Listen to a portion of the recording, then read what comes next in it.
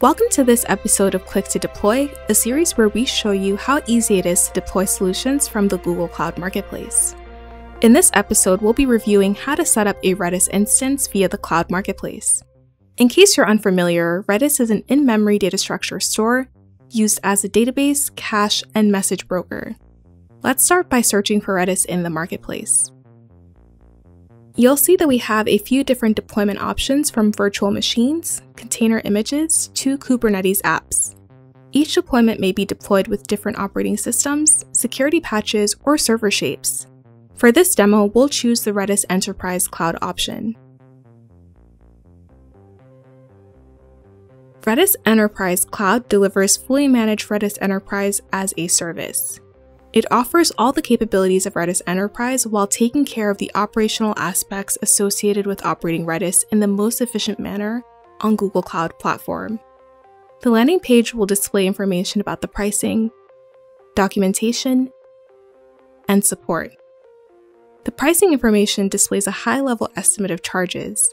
Pricing for the solution is based on hourly consumption of Redis Enterprise shards.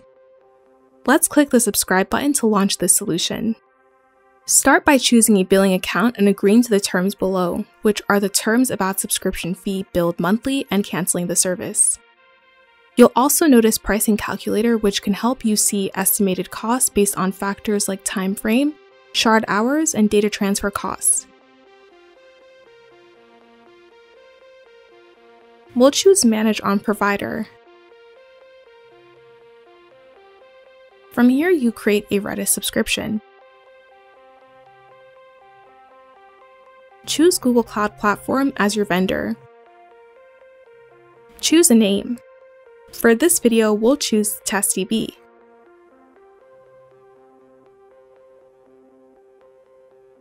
Now choose a DB size. For this video, I'll choose 1 GB and 25,000 throughputs per second.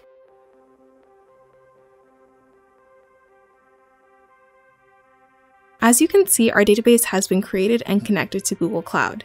Now let's test the database. We'll run this Python script to see if the database is working.